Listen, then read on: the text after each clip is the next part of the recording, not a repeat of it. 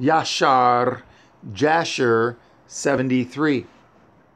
In the 55th year of the reign of Pharaoh, king of Mitzrayim, that is in the 157th year of Yashara'el, going down into Mitzrayim, reigned Moshe in Cush.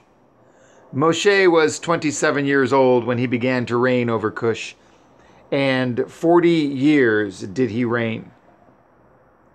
And Yahuwah granted Moshe favor and grace in the eyes of all the children of Cush. And the children of Cush loved him exceedingly.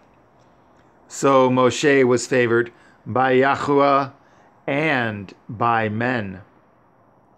And in the 7th day of his reign, all the children of Cush assembled and came before Moshe and bowed down to him to the ground.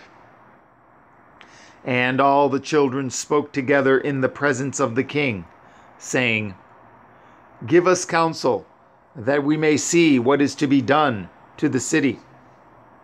For it is now 9 years that we have been besieging round about the city, and have not seen our children and our women."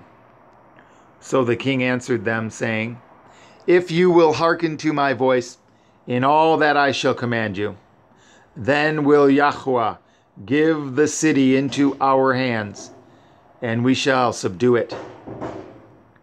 For if we fight with them as in the former battle which we had with them before the death of Kicanas, many of us will fall down wounded as before.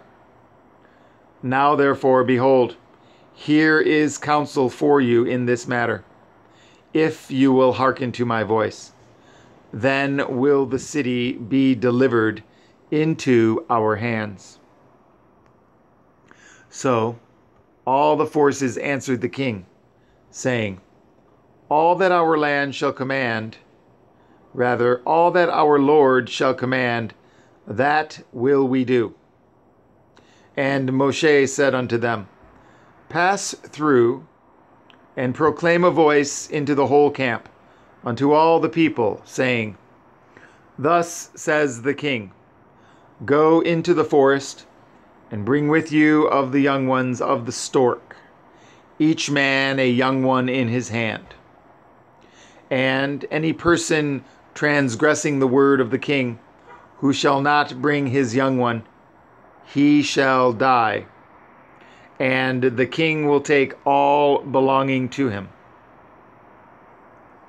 And when you shall bring them, they shall be in your keeping. You shall rear them until they grow up, and you shall teach them to dart upon, as is the way of the young ones of the hawk.